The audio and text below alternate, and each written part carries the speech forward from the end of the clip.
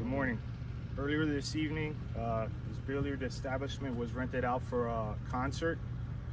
During the concert, patrons were standing outside of the business when a white SUV pulled up, where three subjects stepped out of the vehicle with assault rifles and handguns and began shooting indiscriminately into the crowd, of which we believe is a targeted act of gun violence.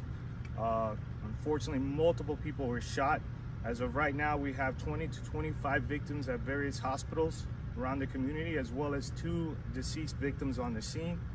This is a despicable act of gun violence, a cowardly act. We have our investigators on the scene. We're asking for any information from the community. Anyone who has any tips on these individuals, please give it to us, 305-471-TIPS. This type of gun violence has to stop. Every weekend it's the same thing.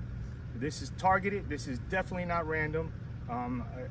My condolences to the families and to the victims.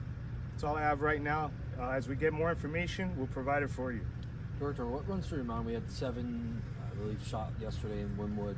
Now we have this. I mean, like you said, it just seems like every weekend it seems to be some sense of gun violence in our community. It's very disheartening, but it's a trend that you're seeing around the country. Just yesterday in the news, we were expecting a violent summer, and unfortunately, Miami-Dade County is not immune to that. The good thing here, our law enforcement community and our community at large are engaged. We're working really hard, but it's very difficult to stop a small amount of individuals